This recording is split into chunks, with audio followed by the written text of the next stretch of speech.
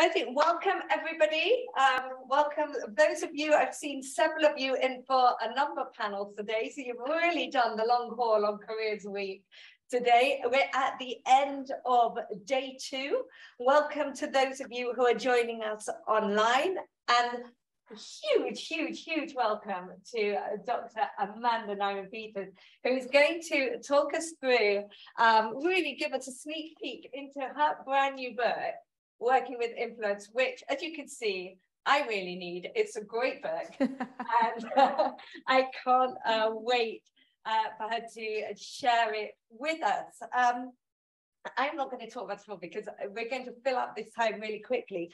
But first of all, just to tell you a bit about Dr. Amanda Nimon-Peters, who is a professor of leadership at the Holt International Business School.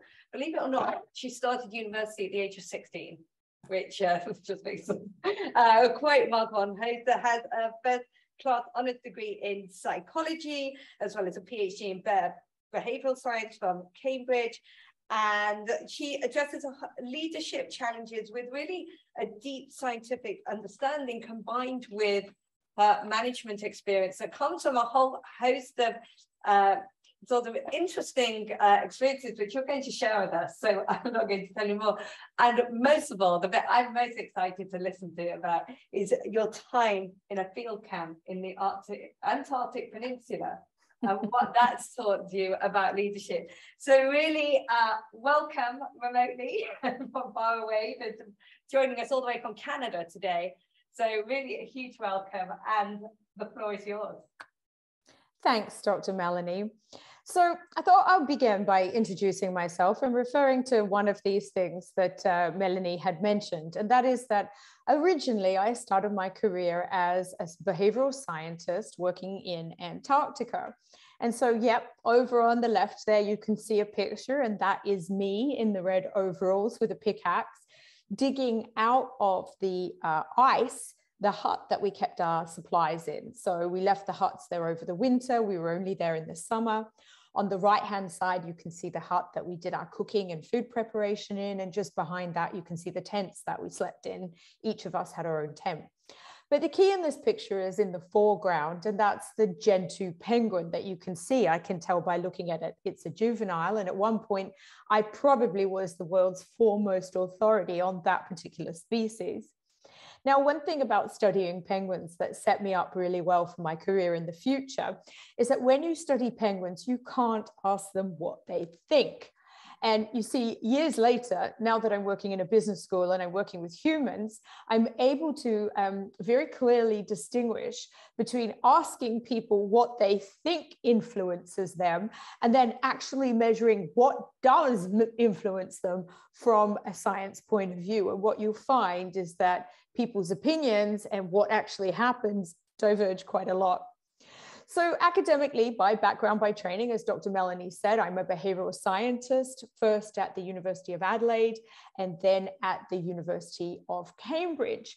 I did a master's, a PhD, a postdoc at Cambridge, and after all of that in academia, I was recruited into Procter & Gamble, a large consumer goods company. And I have to tell you, for the first couple of months, I was a little bit struggling with the context. But you see, the context is extremely different from the penguins and from Antarctica, but the skills are transferable. What I'm doing now is using my understanding of behavioral science to measure what influences the behavior of consumers and what influences our audiences. And so that was my key role. I worked for Procter & Gamble in Brussels, in Rotterdam, in London for quite a few years, moved out to Dubai, and after I think it was over 10 years in a company that had 160,000 people globally, I wanted to see what it was like to make all the business decisions for myself for a change. So after more than 10 years with P&G, I started a startup, in fact, in Dubai, together with a couple of friends. So this company was called Sarah Black International. And on the left-hand side, in the little photo there, you can see Dina from Saudi Arabia. That's me in the middle. And then Deepa from India. And our proposition to our key customers is that we would use a science-based approach to improve the performance of their key employees. Now, from my perspective, I didn't mind if the employee you sent me was performing at a 2 out of 10 or an 8 or 9 out of 10. The goal was to increase their capability relative to what it's been before. And this is a theme you're going to see in my presentation. The goal of applying principles of influence is to increase your ability to influence people and outcomes in the workplace relative to what your ability was without using these science-based principles. So as I say, to use my phrase, I don't care right now if you're really weak at influencing or you're really strong. We know that by applying a science-based approach, you can improve relative to your success rate in the past. So while I was operating this company, I was able to win significant repeat business from a number of key clients. During just coming to the end of the time that I was excited about working as an entrepreneur, I was offered the opportunity to be the dean of Dubai campus of Holt International Business School. This is a little video, a screenshot from a video I put together after doing research on people's misconceptions about Dubai. I took sort of the top 7 or 8. I made a 3-minute video on why you should study in Dubai, posted that online. It's pretty silly, but it did some of the job. After working as a dean, I co-led Holt's global research strategy, helped us get the EQUIS and AACSB accreditation, which for a business school is important. And today I'm a full-time professor. I write science journalism also, but predominantly I teach data analysis and leadership development at a postgraduate level. And I love doing this job because I believe I make a difference. I develop data-aware, principle-driven leaders to be influencers for positive change. The skills that you learn in your education, again, being transferable to the real world so that you can improve not only the lives of the people who work with you, but the lives of the people who live around you. And that's my career in a nutshell. Wow. And that's so for everybody that's wondering, and we've had a number of questions today about sort of career paths and not sort of being a little bit more wiggly than you sometimes think that they are. That's a great example. And before I take the privilege to ask my next question, I was so excited to sort of start asking you a question. I forgot to remind everyone that if you, particularly those online, if you have any questions, please pop them in the Q&A box. We have the fabulous Manassa with us today moderating, who will be asking those questions for you if you're online. So please don't hesitate to put any questions in there. So to take it onto your book, so where it's you put all this knowledge in for us that can't get to your classroom to hear about them. Your book uses a behavioral science approach to really identify these 9 principles of persuasion, which is a sort of bigger number than the sort of historic behavioral science sort of number of principles to apply in the workplace. Why is a science-based approach to influence necessary from your perspective? Well, just first up, let me address the reason that there are 9 principles. As some of you will know, as per Miller's law, the human brain best remembers 7 meaningful chunks of information, plus or minus 2. So I've taken 9 and I've put them into a model. There are 3 principles related to the people with whom you are interacting. There are 3 principles related to how you communicate your message. And there are 3 principles related to your specific behavior and how you act, how you hold your body, what you do in a meeting, presentation, in a face-to-face, in an online webinar to increase your influence. And so the whole goal of this 3 by 3 by 3 model is that it's something that people can actually remember, because science can't impact your behavior if you don't remember what it is you're supposed to be doing. But let me move on to answer your question, Dr. Melanie. Why is a science-based approach to influence necessary? And the answer to that is really that we're just not really very good at influencing other people. In fact, oftentimes, if you ask people to indicate, for example, the message that is most likely to influence them, they choose the message that actually has the least amount of impact on people's behavior when you put it out there in the real world. And that's because, you know, we think, okay, now is the time I want to influence this outcome, this decision, this meeting, the behaviors that logically occur to you that you should engage in order to cause influence really aren't as effective as you think they are. For example, the most common technique, this has been measured in terms of people in the workforce, aiming to influence peers, colleagues, you know, not the people who directly report to you, because that's not really influence, that's just using your position, right? But when you're trying to influence colleagues, people in other departments, clients, the most common technique that people use is rational persuasion. And what that means is like using lots of logical reasons and careful explanations as to why somebody should do the thing you're suggesting they do. And that would all work very well if it weren't for the fact that human beings are nowhere near as logical as we tend to believe ourselves to be. So right now, as I'm talking to the audience, some of the people listening will think that, you know, oh, I'm a very rational person and I make my decisions based on logic. And some other people in the audience will identify as somebody who's very sort of driven by instinct and gut feeling. And I know in my heart, a sort of emotional decision maker.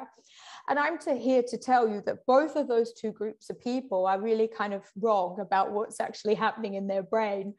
So this chart that I've borrowed from a meta-analysis of neuroscience is demonstrating the way that our brain acts on information and emotion. And what you can see in this chart is that although there are some thought processes that are purely emotionally driven, and some that are purely highly rational and logical driven, most of our thought, most of the time, is both. So if you were to open a cupboard and look at a set of glasses in it, the shelves would be the emotion and the glasses would be the facts. What that means is the shelf comes first. And what our brain actually does, what neuroscience reveals, is that we treat how we feel about something as if it is a source of information, and it's the source of information that comes first. And so here's the thing, it's emotion that predominantly drives decisions rather than logic. And of course, this is really relevant in my sphere where I teach in a business school and I talk about consumer decisions. If somebody has just purchased something, whether it's a shampoo or a brand new car, and you ask them why did they buy it, they will have a lot of logical reasons. Oh, you know, because the fuel efficiency is so good, or because it contains vitamin B12 or blah, blah, blah.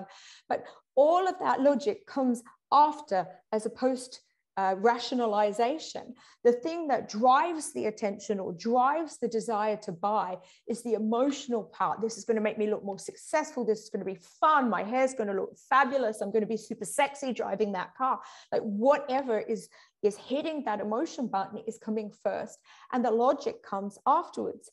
But here's the thing. When you are asked to try to influence somebody to do something, the predominant technique you'll use is logic. So we attempt to influence people using logic, using reasons, using lots of reasons. But human beings are influenced first by emotion, and the logic comes later only if the emotion has opened the person up to that decision. So the question I'm going to ask you now, and I don't want you to answer it, I will stop in a moment and allow, at the end of the presentation, there's plenty of time for Q&A.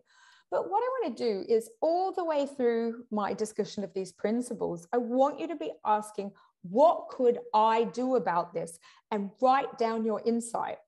I'm going to give you some insights about things you could do, but what research tells us, if you write something that you're going to do, it has a much higher likelihood of actually impacting your behavior versus if I just tell you what you should do. But here are some things to think about based off this principle that we've just been looking at. When it comes to a message that you want to deliver, a recommendation you want to give at a meeting, at a presentation, in an interview, choose your words carefully, because what you're saying, the logic of it, will come second to how people feel.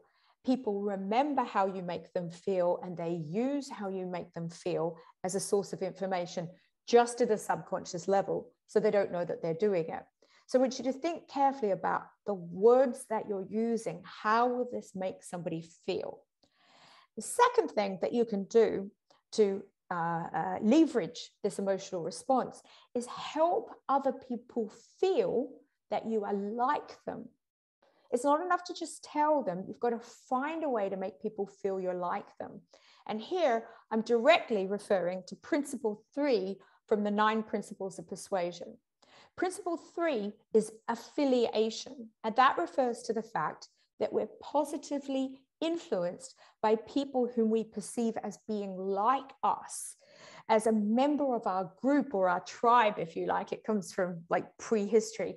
This person is a member of my tribe, and if the other person feels that you are like them, then there will be a much more positive emotional response. And the little diagram that we've put together to represent this principle is that we're very primed to see differences between each other. And if you're dealing with someone at work, you might see differences like you're at different seniority levels, or some of them have kids and you don't have kids. But what you've got to be looking for is focusing on the similarities, what you have in common, because when that brain senses this person is like me, the emotional positivity comes through. And that's principle 3. Positive affiliation is something you can use to help you have more influence over people and outcomes at work. So true. It's an incredible tactic. I mean, I could remember that I went to a really high level job interview once, and they asked me, what did I do to relax? And it just sort of came out. I said, like, on a Friday night, I like to have a glass of wine and read a Cosmopolitan. I was like, oh my God, I've just told them that I read Cosmopolitan. And the sort of the female interviewer on the other side said, oh my God, I do too. You know, it was just, you could get, and those types of things, finding a tribe comes in funny places, even Cosmopolitan readers. And that's a great example, Melanie, because that's an example where you were lucky that that applied. But if you think about these things in at first and you set up a strategy, then you're leveraging science to do a better job than you would do without it. Awesome. It's a really good tactic. So I want to know more. Just tell me a bit more about some of the principles of persuasion. I mean, I read the book, but I guess I want to hear it directly from you. And I'm sure here everybody wants to know more. What actions could the people in our virtual and real audience kind of take tomorrow, either at work, in their internships, or even like as they're sort of searching for jobs in their interviews? Yes.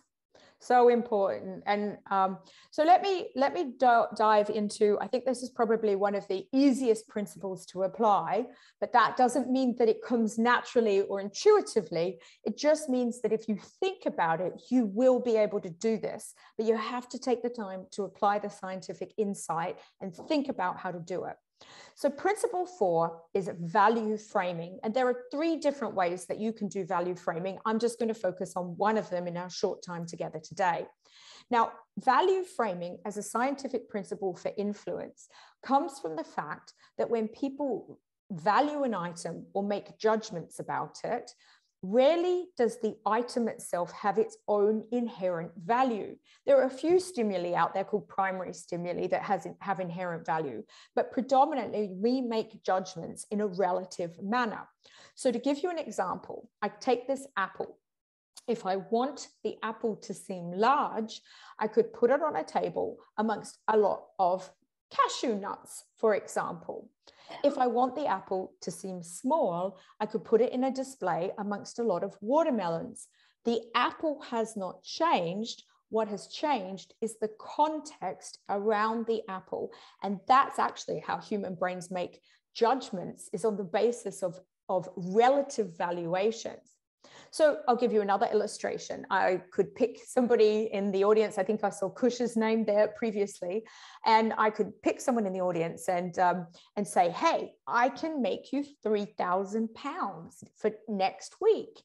And you know what about this £3,000 is that I'm going to get it directly into your bank account next week. It's not to your company. It's just for you. And it's actually going to appear online in your account next week.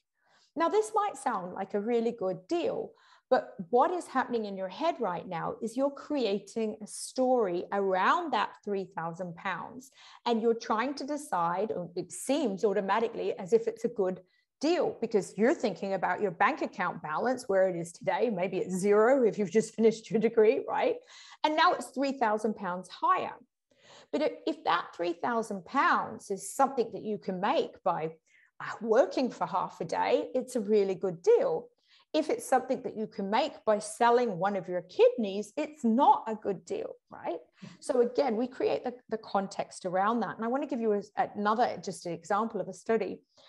This was conducted on a college campus, and students walking across the campus were stopped and they were asked, would you be willing to chaperone juvenile delinquents on a day trip to the zoo? Only 17% of people said yes. So they waited a couple of weeks until there were completely new people in the walking across campus. And they asked them, okay, would you be willing to spend 2 hours per week as counselors to juvenile delinquents for a minimum of 2 years? Nobody agreed to that. Like, that doesn't sound like a great idea, right? So then they asked them, would you be willing to chaperone a group of juvenile delinquents on a day trip to the zoo?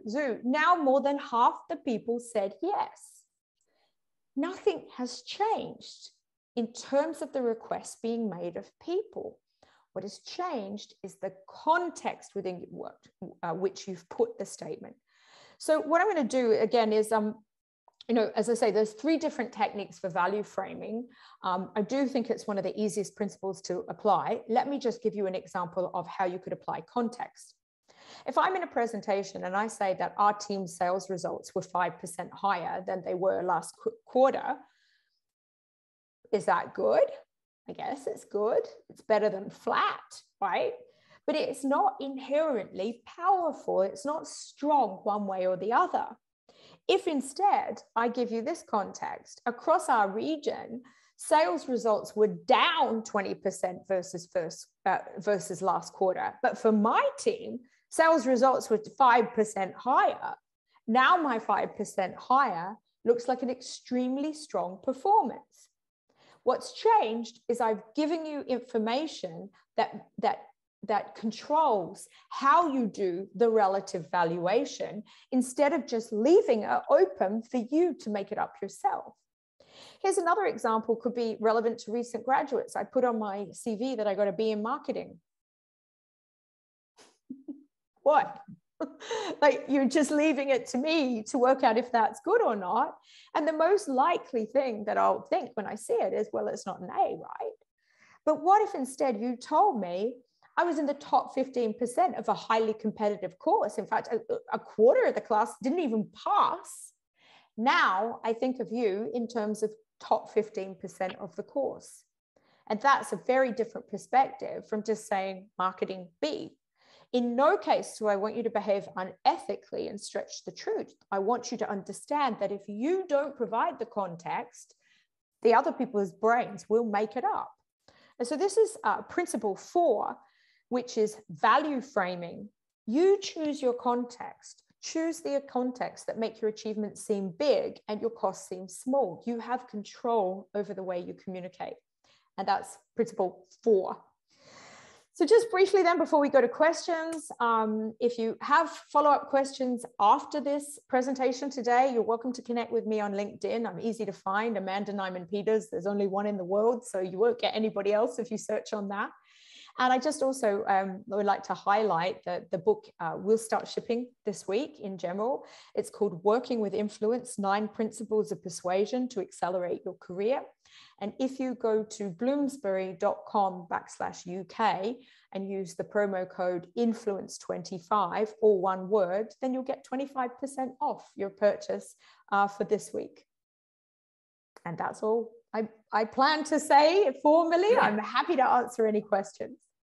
Oh, well, that's fantastic. And just for anyone, if you didn't catch that down, if you go to the Eventbrite link, actually the discount code was also, it's on the website where where you click through to this actual event, and it'll stay up there on the careers website, so you can go and get a copy of the book, which is well worth a read.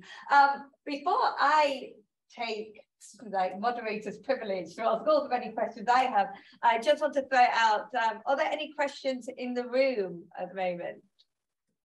Are there any questions online, Vanessa? None yet, no. Not yet. Fine, excellent, because I have a talk. And I think it's so I think it might be helpful because you've given us a taste and given us just like two of the principles. Do you think you can give us just in a couple of sort of minutes just the bigger model of sort of where those principles fit with the bigger model? Yeah, sure. So I mentioned that there are 3 principles related to who you're speaking to. The first principle, principle 1, is status. And this refers to something that humans do, which is kind of a bit unfortunate, but we do it, which is within a given situation, within a given group of people, human brains subconsciously create a kind of status ranking. And that status ranking sort of determines within that group of people, within that context, who they'll listen to. So to give an illustration, let's say you walk out on the street and you're amongst a group of random strangers and something happens, then a policeman or woman steps forward and tells you what to do. Your brain automatically ranks, okay, this is someone with formal authority, and therefore you're more likely to do what they've asked you to do than just another random stranger on the street. And so principle 1 refers to this human tendency to sort of rank people relative to a context. And it's really valuable to understand because often there are situations in your career that you want to influence where you're the most junior person in the room. I've had it happen to me even recently when I've walked in and I've been reporting to a board, right? The board members have the right to make decisions with regard to what resources I get. If you've just started a new job and you're a junior person, oftentimes you'll be the most junior person in a room. So understanding principle 1 status, how the human brain conducts that ranking and how you can influence to move yourself up the totem pole in their brains within a given situation is super important. Principle 2 is about social imitation. That's about the effect of other people's behavior on our behavior. Again, how you can harness that relative to the audience that you're going to present to, speak to, meet with. Principle 3 is affiliation. We covered that today. It's about recognizing that people's reaction is initially emotional and that you want them to perceive you as part of their tribe. So those are the 3 principles that are related to people. There are 3 principles related to perspective, which is how you communicate. Principle 4 is value frame. That's the context within which we put our messages. Principle 5 is called effort. I'm going to be posting an article online a little bit later today, my time, about that. And it's about the fact that people are more likely to do things that are easier to do. And principle 6 tackles reasoning and the way you go about generating logical reasons to convince somebody and how you can vastly improve the reasons you use when you make an argument. And then the last 3 principles are all related to your own behavior. Principle 7 is called inertia. It's about reading what's going on and using that to your advantage. So Bruce Lee once said, be like water and flow through the cracks. That's the idea behind principle 7, flowing with whatever the situation is and using that flow of energy to your advantage. Principle 8 is about how to avoid being distracted when everybody else is being distracted. And principle 9, execution, is precisely how you should practice speaking and holding your body when you're attempting to influence. So that's the 3x3 model. It's summarized, I think, here in the back of the book. I have to go past the references. There's like 250 academic references in this book. And then somewhere here we have the actual, sorry, don't have it on the slide, just have it. There we go. You can see there's 3x3 principles there. You probably couldn't see that too well, but hey. So it helps people remember when and where to apply the principles. And it's a super manageable and really readable book. I mean, Thank you. It really is a great book. I want to pick up on something that I think is, well, two of the things that you've mentioned, I think are really hugely relevant to a lot of our listeners or people in the room as they're starting on their journey. And I really liked in the book, you talk a bit about how often people with low confidence sort of achieve sort of status through having high confidence. I think we've all been in that space. And for many, what are the tactics, what are the methods you would say for people to build that confidence for themselves? So particularly when, you know, inevitably we could get steamrolled by people who have that low competence, that high confidence sort of frame to themselves. But when you're put in a situation, whether it's either in, you know, going through interviews, particularly when they have a lot of the interviews today that's group work, and or just in a standard kind of networking situation, what would be your tactics for getting yourself to that space for people with lower confidence? I think there are three key things to help you when you're feeling that you're lacking in confidence. The first one is you need to recognize that people can't see it anywhere near as strongly as you think they can. So what we know from studies of people who go into situations where they're feeling lacking in confidence is because it is such a huge factor in their psychological environment, they think it's evident to everybody else. But people are not very good at reading what's going on inside another human being's brain. They're really not. They're not even anywhere near as good at telling if someone's lying as they think they are. So first thing to recognize, it's not written all over your face. It's in your head. So you need to recognize that other people are thinking about themselves and not feel as if your lack of confidence is being telegraphed out there. The second thing is to recognize that you can be effective even if you're not feeling confident. So rather, because when we don't feel confident, we tend to focus so much on that confidence, our key concern is, how can I feel more confident? But I'm saying your key concern should be, how can I be effective? How can I communicate what I've got to say effectively? Focus on that rather than being confident, because being confident is only a route to sounding effective. But practicing to give your key messages and to give effective answers to questions is actually what employers are looking for. And you can do that even if you're feeling lacking in confidence. And the third thing is, for your key messages, practice saying them out loud. Don't just write them down. And this is something that humans do a lot, particularly when it comes to presentations. So we focus on creating our slides or writing down what we want to say. We don't practice executing it out loud. And yet in the real situation, you need to execute it out loud. So the key questions that you think you'll be asked and that you can anticipate, you should be practicing answering them out loud as much as you can, so that what you want to say flows off your tongue, even if you're really nervous in the moment. Does it make sense? That's excellent advice. And you're so right. We spend so much time today building our beautiful presentations and then forgetting to practice them before we go out. And there's so many job interviews today also include a presentational component, or sort of submitting a policy brief and then talking about it. And it's really worth thinking, not just to put it in writing and then put it out there, but think about how we're going to communicate that. I believe we have some questions from the virtual. I can see two questions. I can see one from Art. I think that's pronounced Art D. He or she says, what would you say is the most important takeaway from the book? And I suppose the key takeaway is that behavioral science demonstrates that the things that influence us are significantly different from our best guess about what influences us. Time and again, if you ask people what they think, they'll choose certain things or messages, or they'll say this is influential when it isn't what's influencing their behavior at all. So let me give you, Art, and forgive me if I'm not saying your name correctly, I hope I am. A small example. Let's say we want to predict what YouTube video goes viral. And so I take a panel of people and I show them a bunch of different videos and I ask them for their conscious opinion.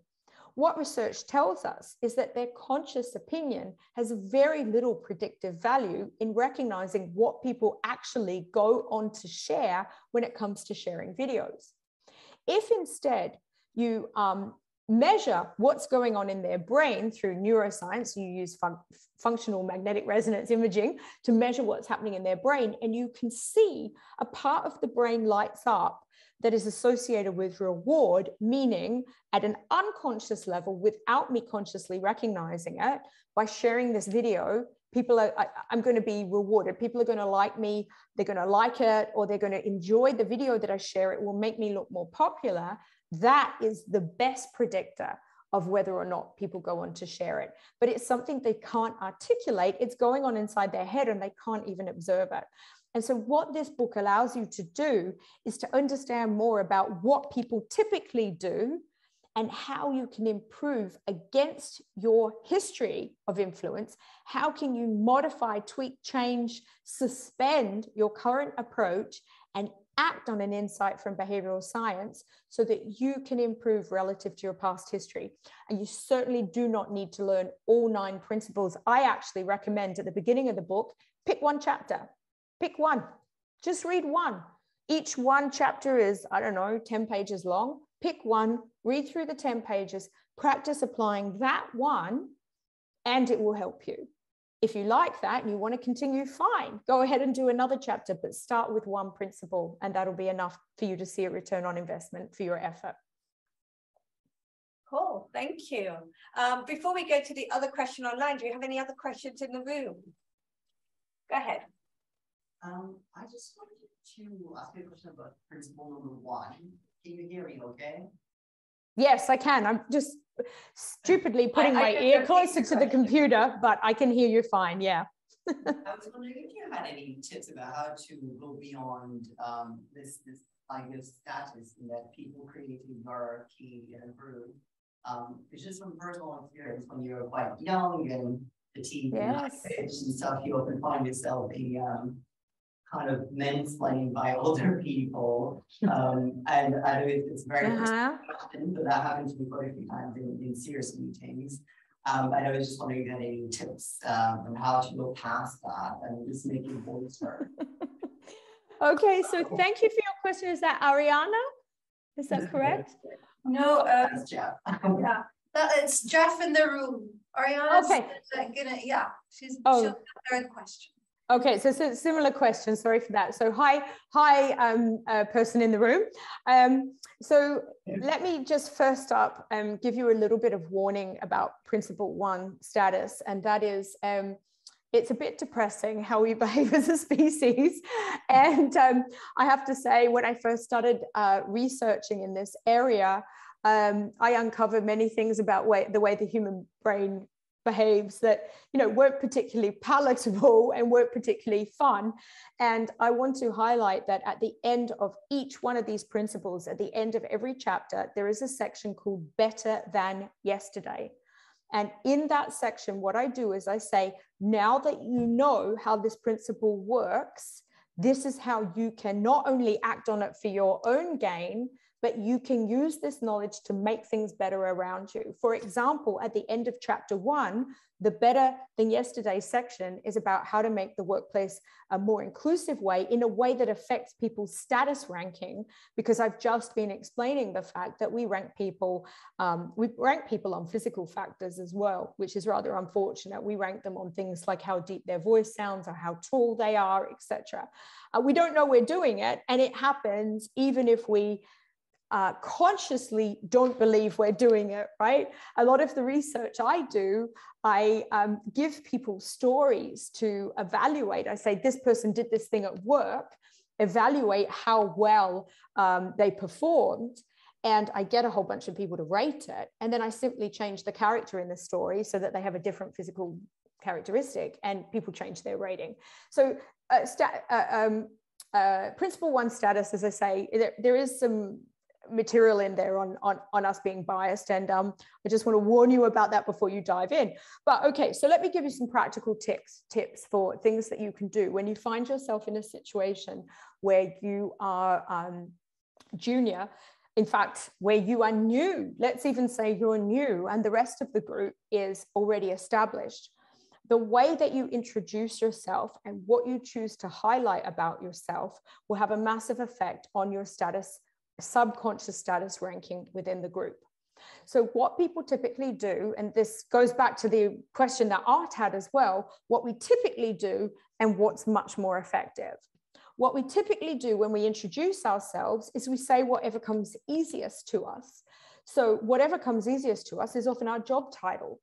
But a job title rarely means anything inherent, even within a company in a different department, compared to if you're dealing with somebody from the outside. So if you're new to a team or new to a company, typically you'll say something like, well, I just started 2 weeks ago, or I'm really new here, because it's what's in your head. But automatically, as soon as you say that, your status drops to don't bother listening to that person, right? And in the minds. So your opportunity to speak within the group and your influence has just dropped. What I would recommend is you've got to think in terms of the context of that group of people and the situation that you're in. You don't need to go around trying to increase your status every single time in every single situation. Part of increasing your influence is being choiceful and recognizing in this meeting, in this situation, when I first meet the team, I want them to value me rather than just treat me as the newbie who knows nothing. So that's when you think in terms of 2 or 3 characteristics with which to introduce yourself that are both status invoking and true. To give you an example, maybe I'm only been in this company for 2 weeks, but previously I worked at BMW. BMW is a big brand name. It holds status. So when I introduce myself, I would say, I'm Amanda Nimon Peters, and I've just come from BMW, where I was in charge of the budget for Western Europe, right? Doesn't matter that I'm new to this company, I'm highlighting something that is status invoking and true. You might have come straight from university, in which case you say, I'm now a member of your team, and I have outstanding skills in data analysis and visualization that have helped me to demonstrate to people the value of analysis in a variety of contexts. So now I'm talking about skills I have that automatically give me a certain status. Now, what you don't want to do is go around telling everybody all day long, whoever will listen, that you went to University College London, right? Like, nobody needs to hear that over and over again, or you will be perceived as bragging. And that's why it takes some skill to identify things that are relevant to that context that invoke you with status. But if you just open your mouth and say what most easily comes out of your mouth, chances are that you won't really help yourself. And if you're new, if you're lacking in authority or experience, etc., or even if you just use your job title, it's often meaningless, and people need something relative in order to understand how to value you. Does that answer your question? Does that make sense? Yeah, that makes sense. Right. So you're all set to go now. No more. It's all set to go. I am afraid we've probably only got time for one more short question, because otherwise my influence with the very lovely security guard on the door will diminish rapidly, and I will have zero status and will be able to use the room for the next 3 days. But really, I just want to ask, out of everything, I mean, the book, it's so rich on, really backed up, and I mean, it is a real journey, but it's so incredibly rich. Hidden in there, what's the one secret tip? There must be is there one favorite secret tip that's sort of somewhere in there? Well, I'm distilling down a lot here, but I think one of the key things that comes out in many of the principles is it's not just that people are influenced by things they don't recognize. It's also that people are far more influenced by people than they recognize and their emotional reactions to them. And one of the great misconceptions that we have is that we constantly think at work in terms of competence, competence, competence, competence. Hire the best people, force them to work with each other, and you'll get the best result. But one of the reasons we think like this is because, again, we think that we're highly logical, and actually humans are far more affected by the other people around them and their emotional and social interactions with them. So my number one, if I had to distill it down to one key insight, it would be how you treat people and how you make them feel matters vastly more in terms of the influence that you wield in any professional environment, whether you can see that or not. Science can see that. So just be mindful of that. I think that's something you could take away to, or maybe I'll just sort of just treat that just for quiet. I just sort of investigate that for like 1 second once I can. So when we're put into networking situations, so who here loves networking? Well, you love networking, you love it. Who hates networking? Yeah, there's a few. I find it's very hard. It's a learned skill, right? What would be sort of your tip thinking about that, using how to make people feel is part of networking, or to give ourselves that sort of skill in the networking situation? Well, so when you describe networking, I assume you mean, so you're going to an event where there's 100 people and you're trying to get some kind of connection with a person there who could potentially offer you a job. Is that correct? Yeah, connecting with people, making sort of professional connections or potential job connections. Mm-hmm. Okay, so firstly, I'd employ probably 3 different principles there. My first principle would be principle 8, which is about your behavior, and that's called end goal focus. And what principle 8 means is you start by defining something you want to achieve, and that's all you focus on. That doesn't mean that you stomp all over people in order to achieve it, just the opposite. What it means is don't also try to achieve this and this and this and this, because we're really not very good at hitting multiple targets. So if I were going into a networking event, for example, I might set myself a target such as make one meaningful connection with one person of potential interest. I'm never trying to assess, does this person have a job? Can they offer me a job? Would they buy from me? Are they a client? Because nobody's going to buy from you when they've met you for 10 seconds, and nobody's going to do that. So my goal is make one valuable connection in some way. Now, then I spend the time while I'm listening to them speak, or while I'm reflecting after I've spoken, or during the activities, thinking in terms of how can I make a meaningful connection with that person, and ways to make them feel good or to have a meaningful connection. Often what I might have done, if there could be somebody at the event that is the person I want to make a connection with, I'll research them beforehand. I'll go and ask them a question about their work. Then automatically, this is somebody who feels flattered because you've read what they did. And you, of course, it can't be something creepy like I found 10 photos of you in your pajamas with your dog online, right? That's not what you want to say. I realized that recently you've been working on a project to help people better understand blah, blah, blah. I find that really inspiring. It's something that will make them feel good about you. And then they'll talk about themselves. And talking about themselves makes people feel good. And some of that transfers onto you. And then once you're focusing on that person and you've built that positive social connection, you could reach out to them and ask for a little bit of advice or a little bit of help.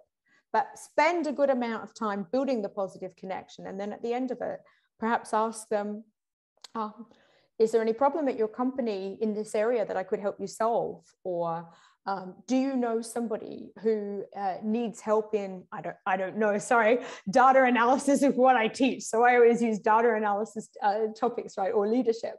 You can ask for a tiny bit of help. Don't ever bother handing out your business card and asking for a job, because you're just wasting paper doing that. Nobody's going to give you a job because you asked for one, right? So yeah, keep your focus, pick something, make a meaningful social connection with someone. If you haven't had time to identify someone and research them beforehand, you can do it on the spot. I've been at conferences where I've looked someone up on LinkedIn and got a rundown, and then I've gone and approached them. And actually one time I did that at a conference about 3 years ago.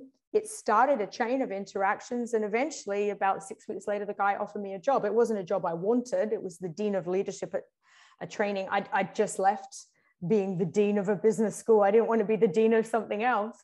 But it occurred to me that that whole chain of interaction happened because I just started with a positive social interaction. I wasn't asking for anything. I was actually asking him questions. I invited him to come to my school and see what we were doing there. But yeah, set yourself a goal for networking. It just come out of there with some positive social connection. That's it. Excellent. Well, thank you so much, Dr. Amanda. It's been just such a joy. It's been absolutely my privilege. I hope that we get to welcome you here in person one day, and we can talk more. In the meanwhile, thank you for everyone who joined us online. Thank you for everyone who joined us in the room. Thank you for your participation. Don't forget, if you want to make meaningful connections, join us tomorrow night at our networking event. There we got our in-person open mic night. What would you do? Political Science has got talent. What would you be doing if you weren't studying political science? Come and show us on the stage. I'll be singing. So it's one reason to come, if nothing else. Free drink and free food as well. But so come, bring your friends. Lots more tomorrow vis-a-vis panels. We've got a workshop on threat intelligence. We've got a workshop with control risks on how you do risk management. We've got more panels in the afternoon. We've got exploring econ as well in conjunction with econ. Lots of stuff going on. Please come and join us. Dr. Amanda, thank you again. And you're very welcome. I do recommend the book. So we look forward to reading your articles and hope to see you very, very soon.